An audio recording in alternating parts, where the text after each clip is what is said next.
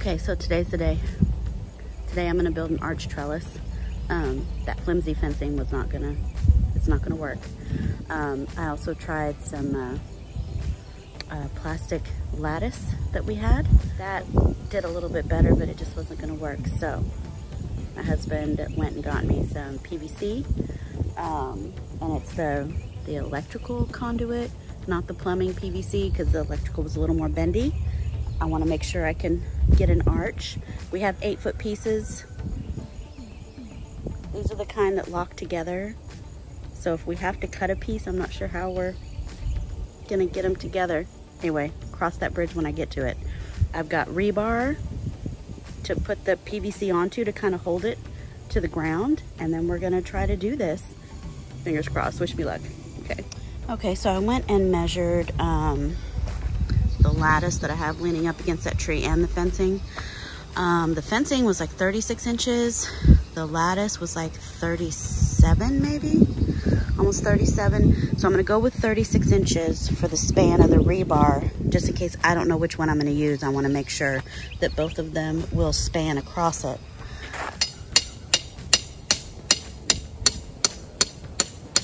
Okay, there it is. Of course, everyone's doing their yard work. My husband's mowing now. If I don't have a way to cut these, man, those are 8-foot pieces. This could be a 16-foot tall arch. We'll see. Here we go.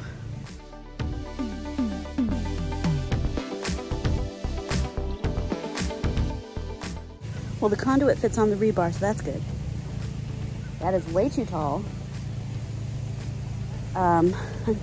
Might need my husband, because what I'm thinking is I'm gonna have to cut the bottom of the PVC, because the connector top is at the top where you connect them. The connector, hold please. This end is what I have over the PVC over the rebar right now. And then this end here has a little like bell on it, so that it's like wider where you can connect the two together. So because we didn't buy any little connector pieces, which we may have some in the garage, I don't know, but we didn't buy any. I'm gonna have to make my cuts at the bottom so that that end can just slide back down over the PVC to make the top part shorter so that we can bend it. Because right now, you know what? What if I connect 2 pieces right now? Like connect 2 pieces on the ground, set it back down over it, and use 2 pieces to make an arch instead of 3, because I was thinking it would take 3 pieces. Let me try that. Obviously you do know I don't know what I'm doing.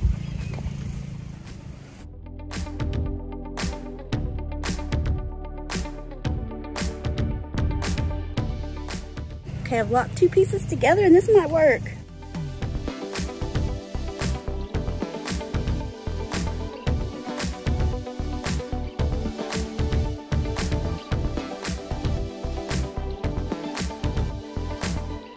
Kidding me right now? It's beautiful. It's beautiful. I did that. Yeah, still feels a little wonky though. A little, anyway. Once I strap some trellising to it, it'll be fine, right? It'll be fine. Okay, let's do the second one. It still kind of wants to lean in on each other. You know what you need? You need bracers in the middle. It needs bars in the middle to hold it at the distance that I want it. Okay. So I will need that. It's not as easy as I thought. It's gonna be a little more difficult. 1, 2, maybe 3 3-foot pieces. So I'm thinking, let's think about this. So I'm thinking, how it's leaning in on each other. So I need some bars to hold it apart. I don't know if we have the stuff to do that, so stay tuned. I gotta go get Mr. Smith. Oh, right here. Yeah, because there'll be one there.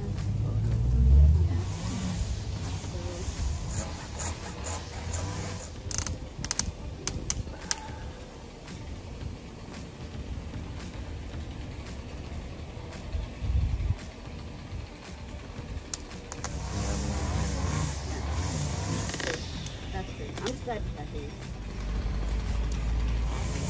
So lucky for us, Mr. Smith had these little T fittings. So that's what we're using.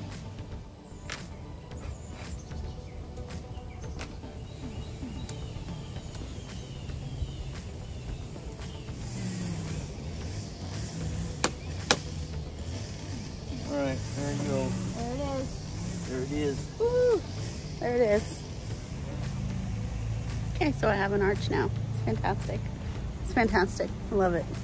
I love it. Next, I have to decide if I'm going to use the brown lattice or if I'm going to use the galvanized fencing. My husband thinks I should use the fencing because it's lighter if it's real windy. Like, it's a little bit windy today, not real windy. But in the wind, he's saying this is not very structurally, like, you know, it's not very sturdy. So using the lighter fencing would be better than using the heavier trellis. I don't know. I think the trellis would look pretty. It would match the trellis that's on the pergola here. I don't think it's that heavy, but you know, he knows more about things, those kind of things. Yeah. So we're probably gonna go with the fencing, even though the trellis would look prettier. That is a little bit flimsy. So, oh my gosh, let me tell you, the materials to make this arch today, $76 ding dang dollars. I haven't produced $76 in vegetables this season. It's not paying for itself. It's not at all. He said I didn't go with him to the store, but it was $76 for 6 pieces of PVC and 4 pieces of rebar. He said that rebar was almost 10 bucks a piece. For rebar, what? This is a $76 trellis. I probably could have bought one for $76. Anyway, so let me grab, I'm just gonna grab one piece of lattice. I'm just gonna hold it up, see. He's probably right. I'm gonna do it anyway. I'm getting a piece of lattice. Okay, so I did pick up a piece of lattice to bring it over here, and it was feeling kind of heavy. So 3 pieces would be 3 times as heavy. So, fencing. So the snips I'm using, just regular plier snips. This part here cuts the wire.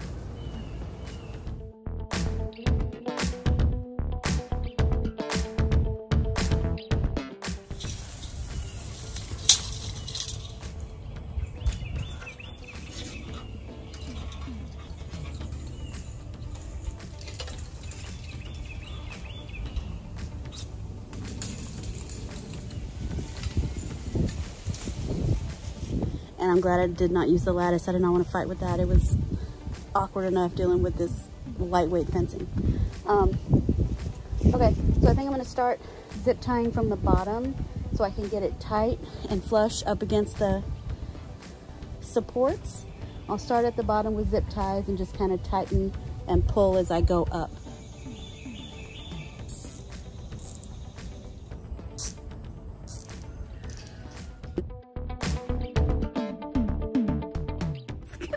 Like a million zip ties. This is going really well. So I'll probably turn the camera off, finish this part. It's just zip tie. You know what I'm doing. Anyway, okay, be back in a minute.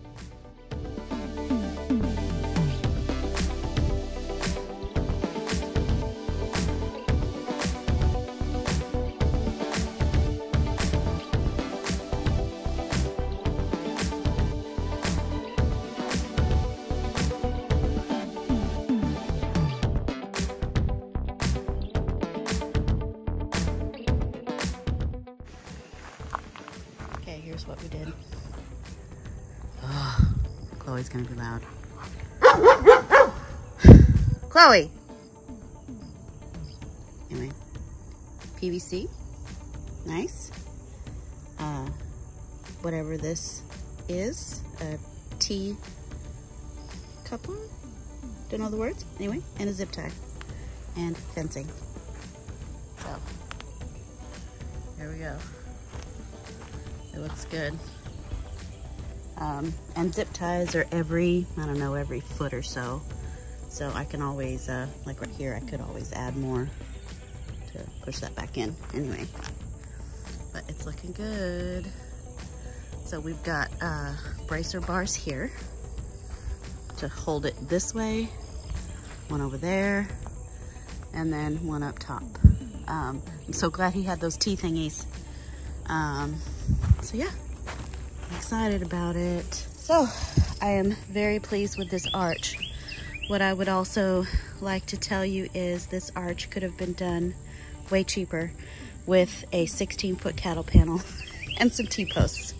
I made it way harder than it needed to be, but it's very pretty. It reminds me, the front of it, I think I'm gonna call it the wagon arch, because the way it's shaped reminds me of a an old-timey Western wagon. The covered part, the covered wagon. So it does. You have to admit it does. Anyway, project finished, and I love it. So, thanks so much for watching, guys. Bye.